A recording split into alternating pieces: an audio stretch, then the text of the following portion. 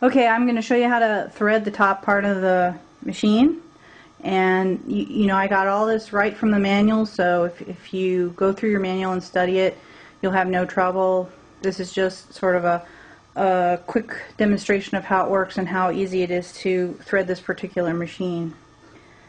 First thing you want to do is get your thread, and you got to make sure your thread is in the correct position, because you know you can put your thread in this way, you can put it in this way, but it's important that it's coming out on this side of the spool when you put it in.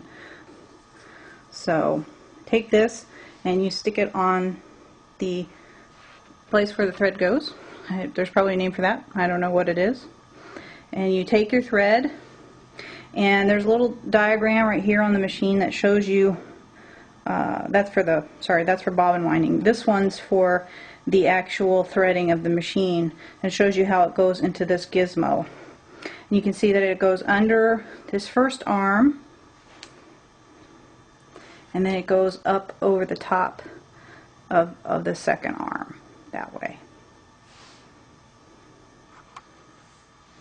Once you've got it thread through the top, then the machine also shows you, it has little numbers. So this is 1, 2 shows you that the thread goes down here.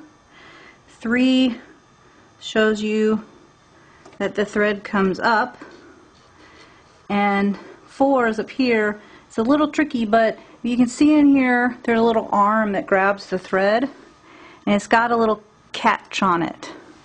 So that if you, let me show you again, if you pull the thread towards this direction, the arm will actually catch the thread automatically. Then you pull it right back down where it says 5. After 5, there's no more numbers on the machine, because now you're working down in here where the needle is, and you have to be careful not to have your foot on the foot pedal at this point, because you could really hurt yourself if that needle comes down on you while you're doing this. Now, you want to make sure your needle's in the most upright position that you can get it, so it's not going to go down or up any further. And then I'm going to tell you what I'm going to do before I do it. I'm going to catch the thread back behind this little bar here, and then I'm going to push it through the needle from the front to the back. And then after that, we put it under the presser foot and we're good to go. So conceptually, that's what we're doing. So the first thing I'm going to do, and this is kind of tricky, in the manual it gives you a good hint. If you pull your thread out over to this direction and you can slide the thread up under that little bar. So it goes back behind that bar. Then the cool feature of this particular machine is it's got a needle threader on it, and for people like me with bad eyes, got horrible eyes, this is really, really cool. And this threader is this little thing that kind of comes down like this. That's not too clear on the manual, but I figured it out that this is the threader. Okay.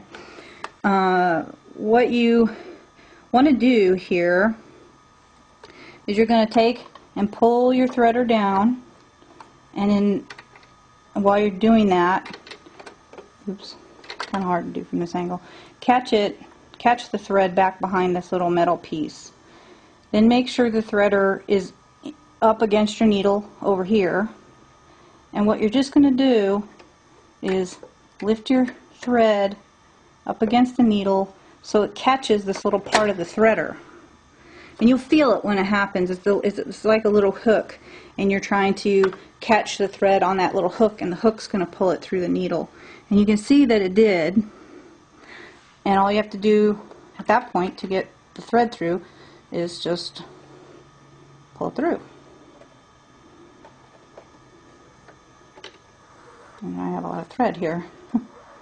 So now it's threaded, the needle is threaded.